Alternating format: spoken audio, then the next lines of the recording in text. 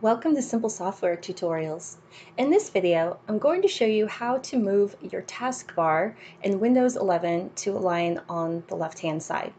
So for those of you who've recently installed Windows 11, you may have noticed something very different when you logged in for the first time after installation, and it's that this taskbar is now centered in the center here.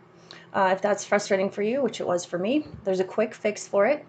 So all you need to do is right click on the taskbar down here to open up your taskbar settings.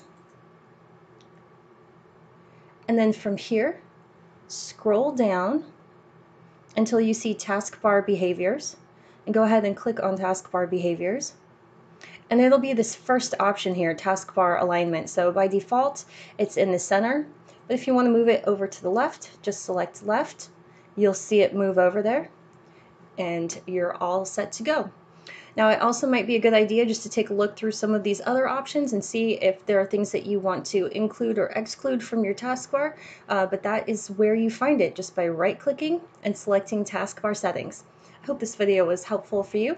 Don't forget to subscribe to my channel. Let me know if this was helpful or if you have any questions, and have a great day. Thanks so much for tuning in.